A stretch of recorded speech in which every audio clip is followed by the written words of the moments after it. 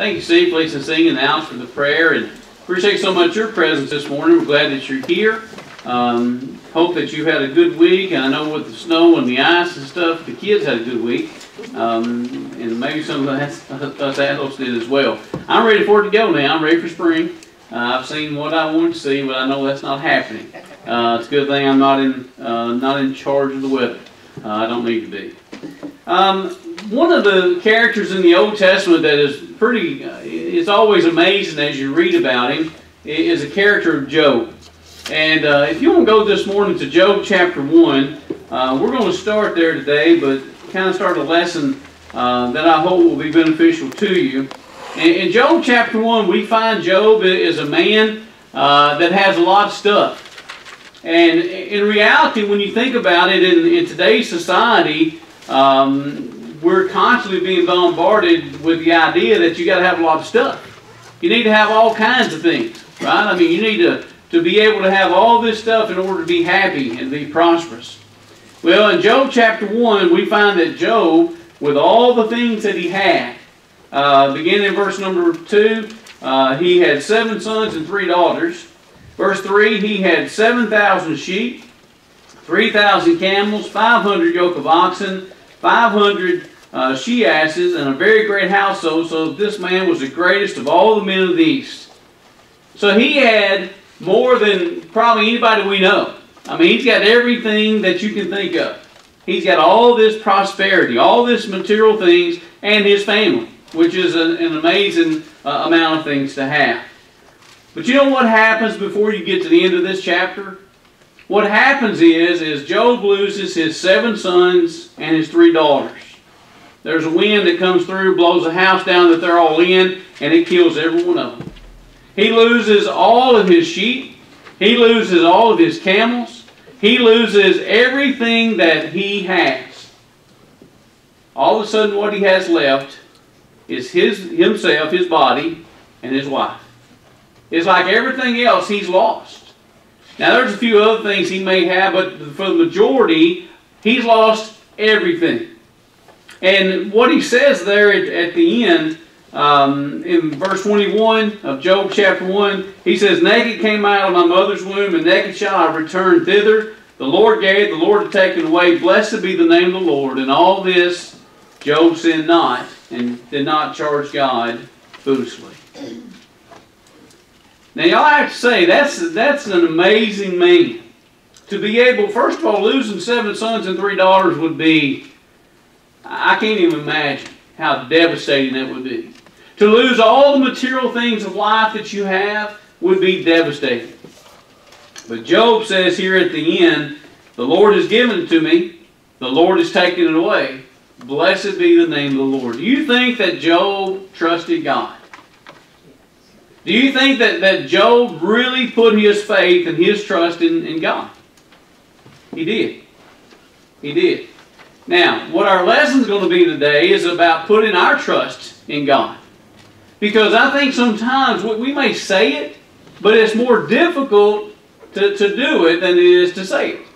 It's like a lot of other things in life. It's easy to say I'm going to do something. It's a lot more difficult to do it. You know, I can say today, hey, I'm thinking I'm going to start running 5Ks. I'm going to start running with some of these boys and stuff, and I'm going to get in shape, and I'm going to run. I'm probably not going to do it. I can say it all day long, but I'm probably not. I never did like to run. Running just hurts my stomach too much, especially after I've eaten so much. I can't run. But it's just not something I'm going to do. So I can say in my mind, I'm going to do a lot of stuff, but unless I'm willing to do it, it don't mean a whole lot. But Job truly trusted God. And you can read, chapter 2, all of a sudden, God allows Satan to bring these boils upon him, and he has all these horrible things in his body, from his head to his toes, or to the bottom of his feet. And even his wife comes and says, "Hey, listen, buddy, curse God and die. I can't stand to see you in this kind of situation. What a horrible situation that you're in. I don't want to see you go through that." But he didn't do it. But in Job chapter 13, again, oh, by the way, he's got friends that come to visit. I'm not sure I want some of his friends. Man, they were always looking and trying to figure out why it is that God is doing this to Job, because Job must have messed up, he must have made a mistake, he must have done something he should not have done, and he didn't. Job didn't do anything that was wrong. Job was doing nothing but living for God, and he was trusting God. So in Job 13 and verse 15, he said these words, "Though he slay me, yet will I trust him." And I want us to think about that. No matter what happens to my life, yet will I trust God. You see, it's really easy to trust God when things are going well, right?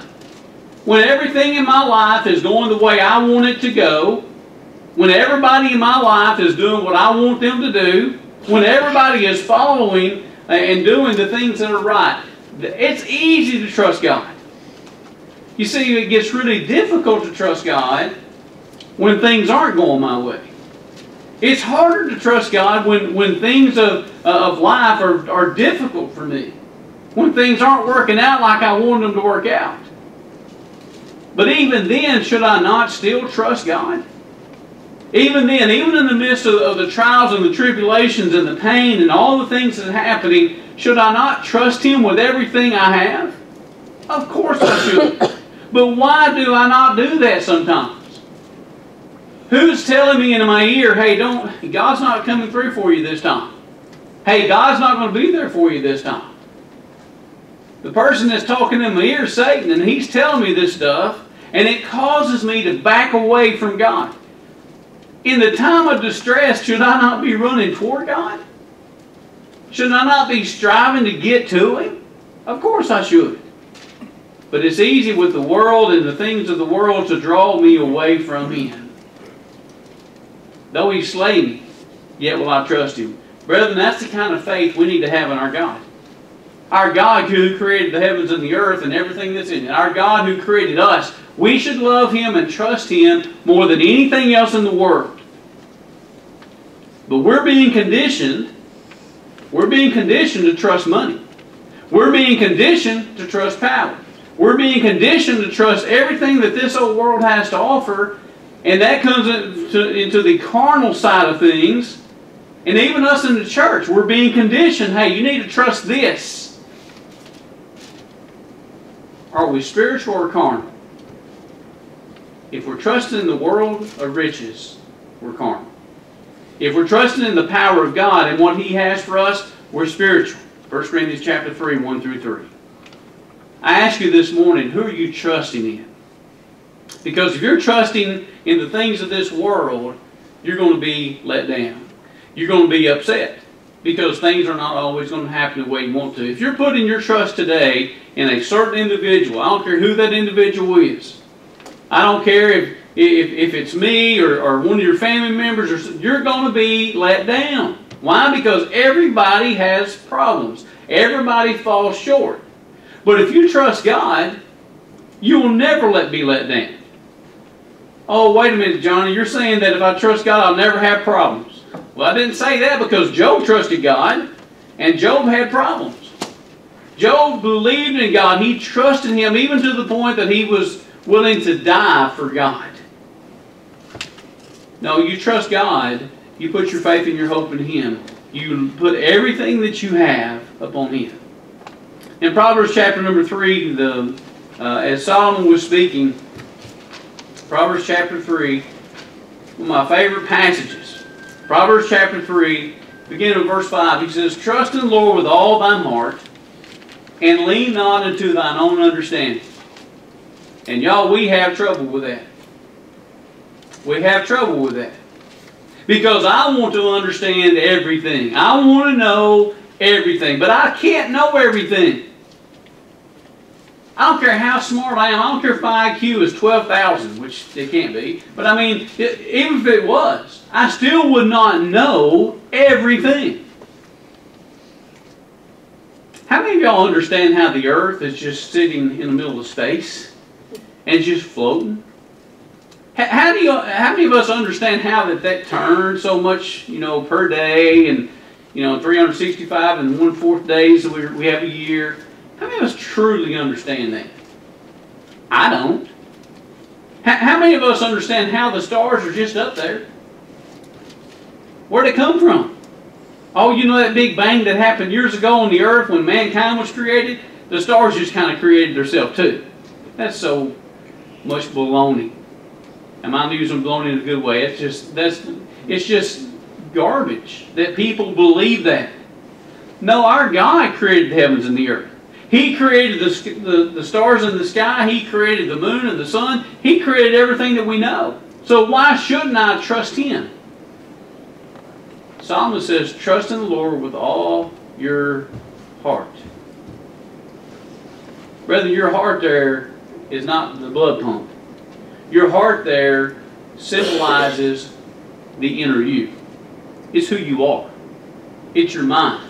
It's everything about the person that you are. Trust in Him with all your heart. And I can tell you, you can trust other things in life, and I promise you, you're going to be let down.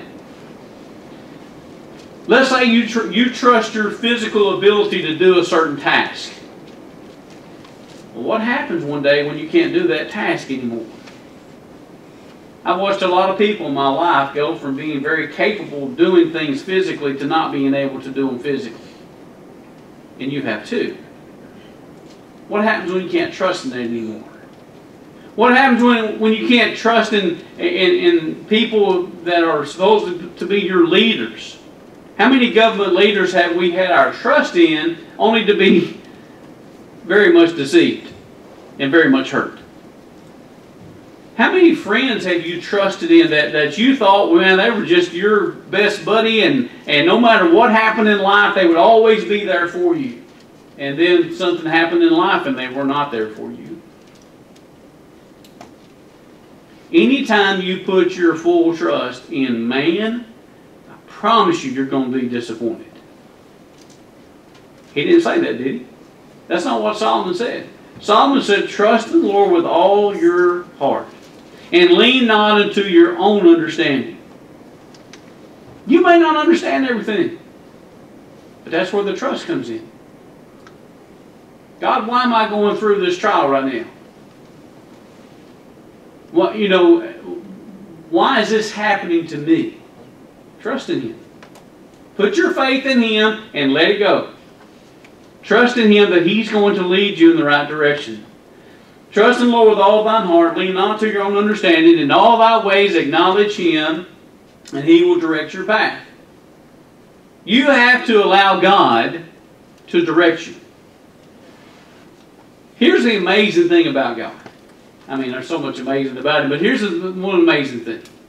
God is infinite. He's He's all powerful. He's always present. He's always everywhere you go. He's there.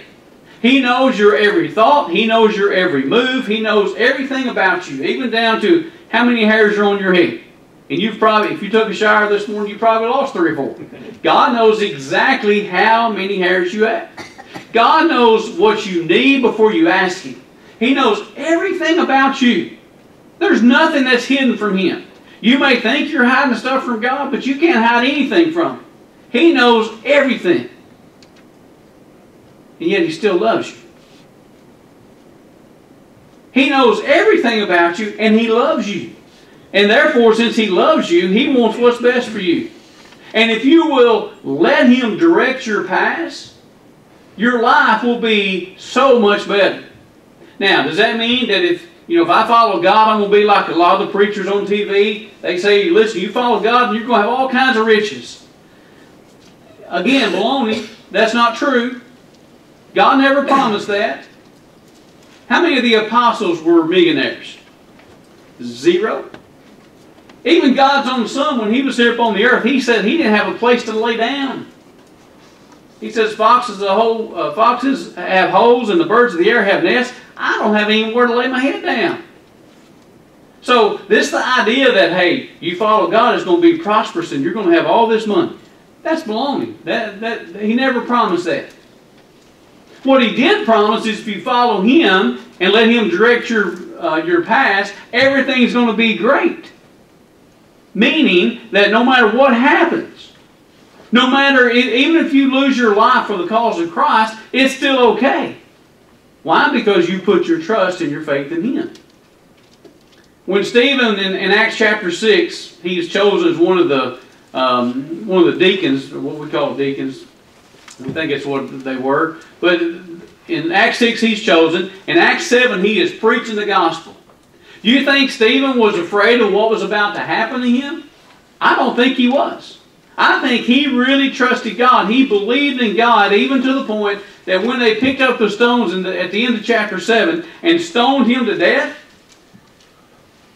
he looked up and he seen Jesus standing at the right hand of God. And he said, Father, lay not this sin to their charge. He trusted God even to death. Lean not unto your own understanding. In all thy ways acknowledge Him. Now I'm going to ask you, brethren, are you acknowledging God in all your ways? Are you truly acknowledging Him? His leadership, His direction, His power, His love. Are you doing that in your life? If you're not, you need to think about it. You need to get that working. You need to become the person that God wants you to be. I hope that in your prayers, every time that you pray to God, that He would help you to become the person you're supposed to be. Create in me a clean heart, O God, and renew a right spirit within me. Help me, Father, be the person you want me to be. And the person I am today may not be the person that God wants me to be, and He may change me. But that's where you let God be the potter and you be the clay. Let God change you into the person that He wants you to be. Going back to Proverbs 3, verse number 6.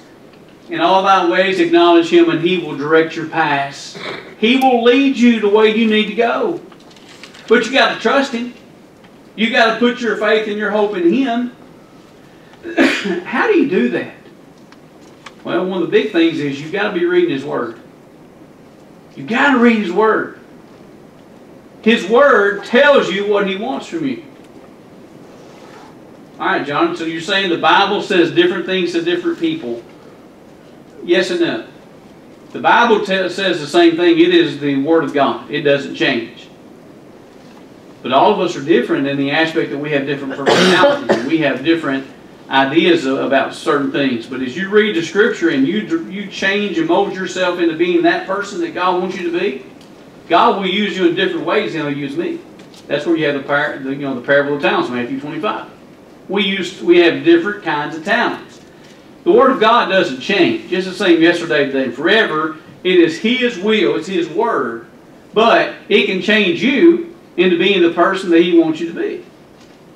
Paul talked about in Ephesians, till we come to the fullness of the knowledge of Christ. Well, that's where we're working on. We're trying to become the people that God wants us to be. What happens is if we ever stop short, and we say, well, I think I'm far enough along and I'm done. I don't need to read anymore. I don't need to study anymore. You're selling yourself short, and you're making a disconnect with God. Because this is how your Father talks to you. He talks to you through His Word. Read it. Study it. You may say, well, it don't make any sense to me. That's just, some of it don't make any sense. I can't understand it. Keep reading it. Keep reading and pray for the Holy Spirit to help you understand. Help me understand what I'm reading. Keep reading. It's funny, we send our kids to school and they, for example, end up in an English class. Well, I should have took more English classes probably, but you end up in an English class and you have to read this story. And then you got to take a test over the story. Well, if our kids were to read that story and then go take the test and bomb it, we would say what? They didn't read the story. More than likely, that's true. Because if you fail a test like that, you didn't pay attention to the story, or maybe you skimmed it or just read parts of it. If you take time and you read the story and you comprehend it, then you go take a test and you may not make 100, but you're going to be on up there. If you're just skimming the Word of God, if you're trying to check out the Cliff Notes, read it. Let it become part of who you are. Trust in the Lord with all thine heart. Lean not to your own understanding. In all thy ways acknowledge Him, and He will direct your paths. Let God lead you to where He wants you to be. Verse number 7 says, be not wise in thine own eyes. Be not wise in your own eyes. Don't think that you've got everything figured out and that you're smarter than anybody else. Have you ever walked into a room and you see somebody else walk in the room and that person feels like that they're the smartest person in the room? Or maybe you walk in the room thinking you're the smartest person in the room. Be not wise in your own eyes. What can happen there is you find out real quick that you don't know near what you thought you did. That can happen. Be not wise in your own eyes. But he says, fear the Lord and depart from evil. Fear the Lord. Respect God for who He is. Make sure that we don't lose that, by the way. Yeah, we're trusting in the Lord, but let's make sure we remember who He is and what He's done and what He's capable of doing. Think about all the miracles that happened. Even the miracle of in the beginning, God created the heaven and the earth. I mean, that wasn't a natural thing that happened then. God created. He made it. What about God forming man from the dust of the ground and breathing into his nostrils the breath of life and man became a living soul? Is that natural? No. But God did that. He created Adam. And then He took a rib out of Adam and created Eve. Thus started the human race. God is so amazing, so powerful, and so almighty that we don't sometimes comprehend how great He is. And yet we need to spend our lifetime trying to understand and be amazed at what God is able to do. And you know, it's not that God created the heavens and the earth and said, okay, I'm done with man, I'm walking away, I'm leaving. He's still there for us. He's there for us every day. And He wants us to be there for Him. There's nothing that pleases God more than for His children to be obedient and to walk in His way. That's what He wants. He wants us to walk in His way. He's not willing that any should perish, but that all should come to repentance. Excuse me. He wants everybody to be saved. You know why people are not going to be saved? Because they're not willing to acknowledge Him in all their ways. Because they're not willing to follow Him. Because they're not willing to trust Him. They're trusting themselves. They're trusting what the world has to offer. And man, all this stuff that the world has to offer is going to be what? Burned up. It's going to be gone. 2 Peter chapter 3, verse 10. It's going to be gone. Everything that we know. And y'all, we see that even in our own lives. Been going through some old stuff at my house that we just kind of piled into one room. So I've been going through different things. Well, I found where back in 99, my mom and dad had an auction. And basically they were selling their house, moving into mine and Kim's old house. And they didn't want to carry all the stuff with them. They auctioned all that stuff off. You know, that stuff years ago to me was important. Now there's still a few things that are important. Old staple guns that we used that we made, I don't know how many pallets over the years. But you know, even the stuff that we used back then, it's not usable now. You might be able to rebuild some of it. You might be able to reuse some of it. But what happens as time goes on? Rust and corruption, right? Things happen. Things get old. Things die. Then you can't get parts sometimes to fix certain things. Think back to your childhood. Think back to some of the houses that you remember as a kid that today are no longer. They don't even stand anymore. Somebody's come through and torn them down. Maybe they burned down. Something happened. There was a store that sit right over here. I've seen pictures. I remember coming by when it was still standing. It's gone. This whole community, think about how big it used to be and how many people lived here and all the action that was going on. Well, there's still a lot of people live here, and actually more live here now than when I first came to Kimmins back in '02. But you think about, it's different. And the old sawmill and the old parts of the sawmill and the stuff, it's gone. But you can say that about anywhere in Lewis County or anywhere in the state or in the world. Things change. But what remains the same? God. God's never changed. He's always there for you. He's always there wanting you to follow Him. Go back to our text and we're about to wrap up. But he says, be not wise in thine own eyes. In verse 7, fear the Lord and depart from evil. Fear Him. Trust God. Respect Him. And depart from the evil things of life. But he says in verse 8, it shall be health to thy navel and marrow to thy bones. I promise you your life will be better once you trust God. Once you put your faith and your hope and your trust and your decision in God. There was a situation that took place as the children of Israel had come out of Egypt. They had crossed the Jordan River. God had told them to go into the land and possess the land. Right? So they ended up getting to Jericho. Well, Jericho had this huge wall around it. So they were sitting there thinking, well, we can't do anything with this city. We can't get over the wall. We can't get through the gates because they got them locked. We can't win against this city. And what did God say? Hey, listen to what I have to say, he said. Here's what I want you to do. I want you to march around the city one time a day for 6 days.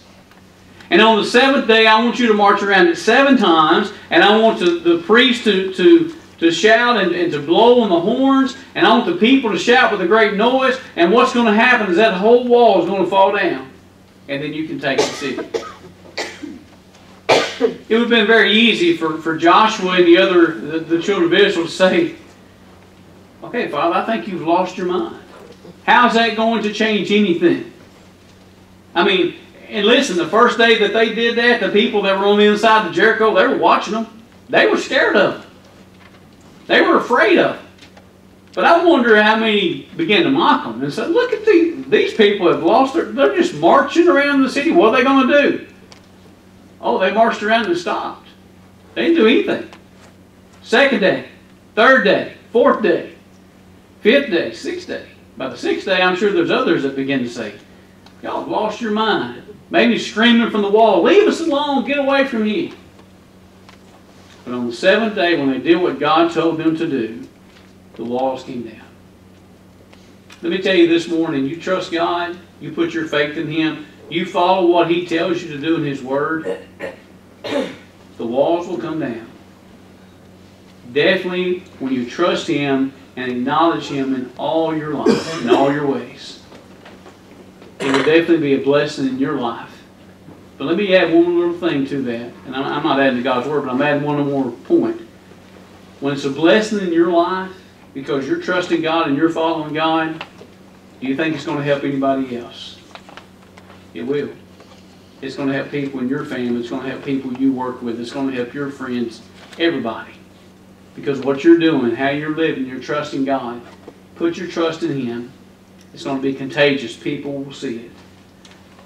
That's what we need to be known for as Christians. People that trust God with everything that we have. Even in the midst of trial, even in the midst of persecution, even in the midst of losing everything that we have, physically, financially, whatever, we still trust Him because He is faithful.